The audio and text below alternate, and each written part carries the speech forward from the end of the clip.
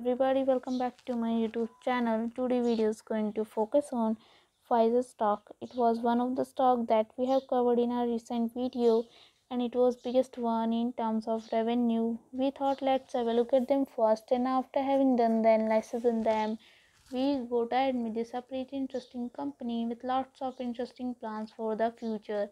They want to grow their business significantly, and the different ways that they want to achieve this. So we can easily see that the stock was trading at 48.65 US dollar, at 0.83 US dollar, growing with 1.73% positive gaining.